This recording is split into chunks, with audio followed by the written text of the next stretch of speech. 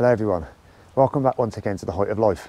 Not my usual video, I know, but I'm off at the moment with a back injury, so I'm unable to get into the hills and mountains. So people have asked me about some of the gear I use. Thought I'd do a few reviews. Today we're talking about sleeping pads. I've got 3 to show you, all different seasons, so let's get on it.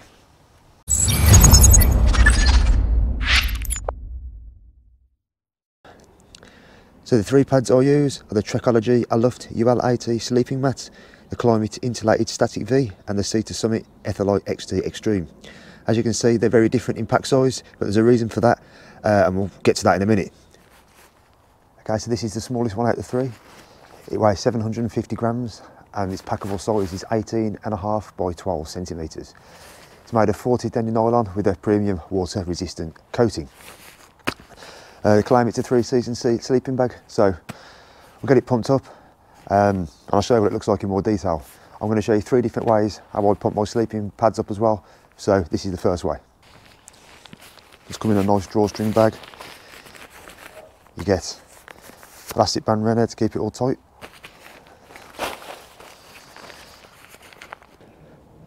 Okay, so it comes with a standard 22mm valve. You can just blow the air straight in, don't have to worry about it coming out. And then in the morning, you just undo it, the air will rush straight out.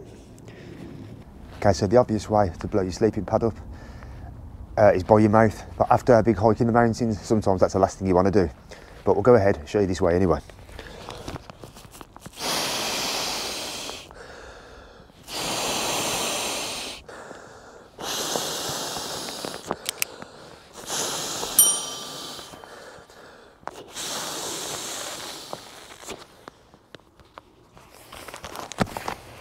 So as you can see, the pad is all pumped up. I've left this valve open just to show you no air can come out. Then you just simply press to close it. You're good to go. This pad does fit really nice in my tent. I've got the Wild Country Helm Compact one and also I've got a Hilleberg Solo. I might put clips on the screen now of what they look like inside the tent. I'm about 5'9", 5'10". So I'll lie on this now, show you what it looks like with me on it.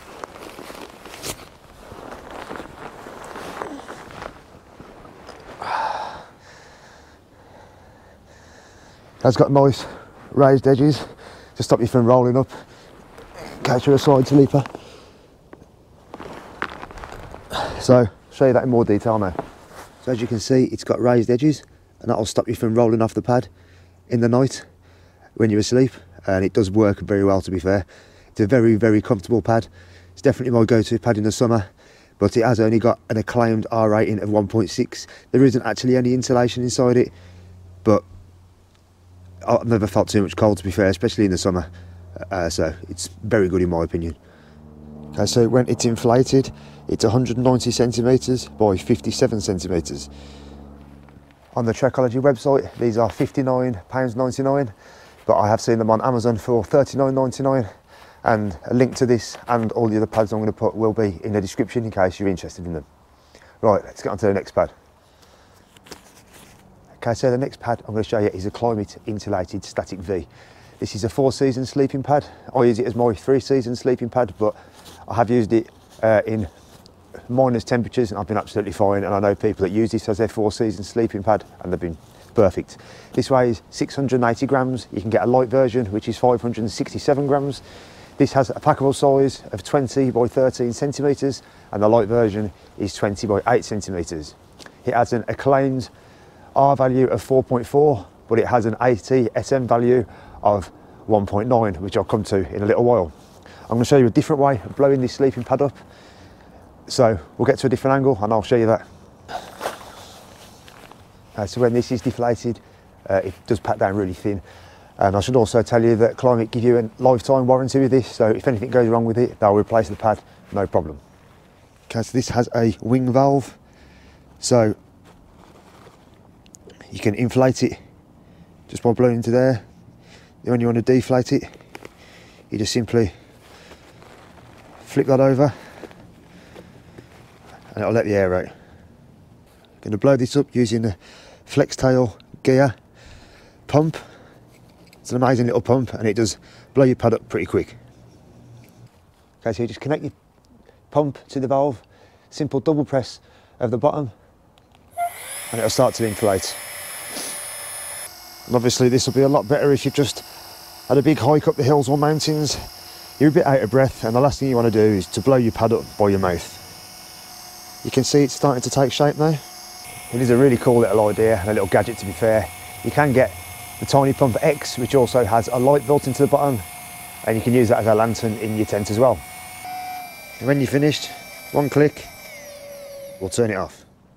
Okay, so when this is inflated, it's 183 by 58 centimetres and it's 6 centimetres thick. That's exactly the same for both the insulated Static V and the Static V Light. This has a 75 denier polyester on the top and bottom, and the light version has 30 denier, so probably won't be as durable, but that's why you save some weight.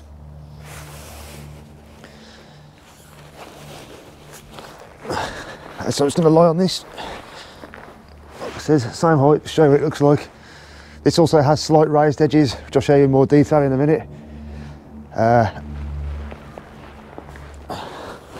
It's okay for side sleepers as well.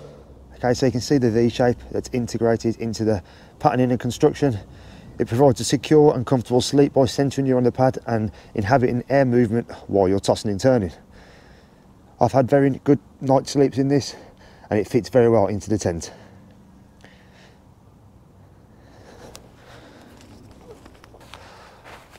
I've seen these online anywhere from 74 to 80 pound, and the light version I've seen between 100 and 110 pound. So you spend a bit more money to save the weight, but personally it's pretty light anyway and I've never had any issues. You can get an extra wide version as well if that's something you're interested in, but this has been absolutely perfect for me. Right, let's get on to the next one. Okay, so this is the last one I'm going to show you. It is the biggest pack size, but it is a winter sleeping pad. They do two different styles. They do a mummy style and a rectangular style. They do a regular and a wide version of both. The regular mummy version is 720 grams. The wide version is 950 grams.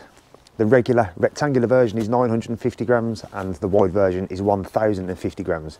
It has a 6.9 R value, or it has an ATSM R value of 6.2. I have a packable size of 20 by 13 centimetres for the wider ones, or 20 by 8 centimetres for the regular, but it does include a pump sack, which I'll show you now. Okay, so first of all, undo this drawstring bag, pull out the sleeping pad, you can roll that out as normal.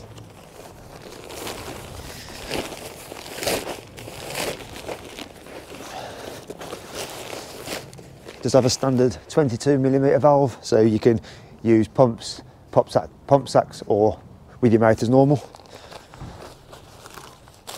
And then inside the other end it does have an included pump sack, which I'll show you in a bit more detail.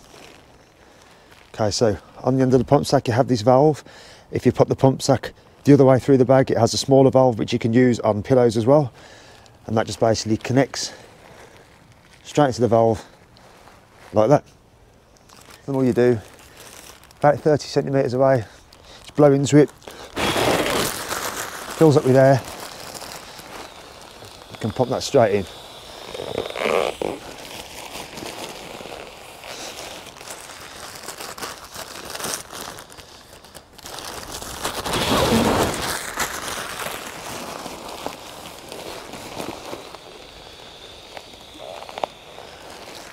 The good thing about doing this as well, same as using the pumps, is it stops mould forming inside your sleeping pad.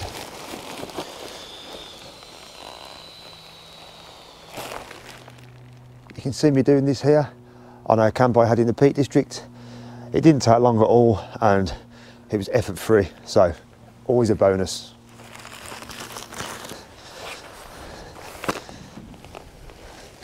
And once again, just pop that straight out. No air will come out unless you flip up this lid, which we'll show you later on.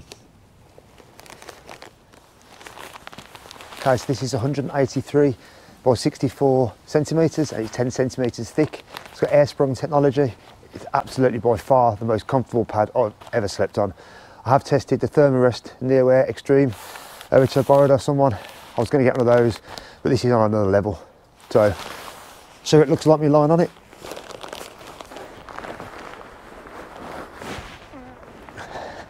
Absolutely plenty of room. Doesn't move. Even if you toss and turn, it's absolutely perfect.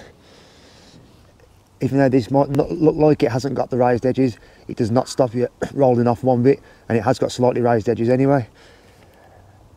The other inflated sizes of the regular is 183 by 55. The wide version is 198 by 64, and the wide version of this rectangular is 201 by 64. They're all 10 centimeters thick. Okay, so this pad is actually tested. The Trichology pad is tested, I believe, even though it hasn't actually got an R value. What we were talking about earlier, the ASTM standard, it's a different standard now that's been introduced and adopted by the camping industry. So climate pads haven't actually been tested. What they are doing is they're listing both the current R values and the ASTM R values on their website and packaging until the pads have been tested. One thing with this is it is very expensive. These start from £185 and go up to £235 depending on which one you get. So yeah, pretty expensive, but it's definitely worth it, especially going to be in them colder sub-zero temperatures. As long as you've got the right corresponding sleeping bag as well, this will definitely help keep the ground rising cold vapours off you. Okay, so I hope you enjoyed this little review of the 3 pads that I use, and let's hope it's helped you select your 2, 3 or 4 season sleeping pad if you're out hiking and wild camping in the hills and mountains. Guys, so thank you very much for watching. I really do appreciate it. Please check out some of my backlog of videos, and take care, and I'll see you on the next one.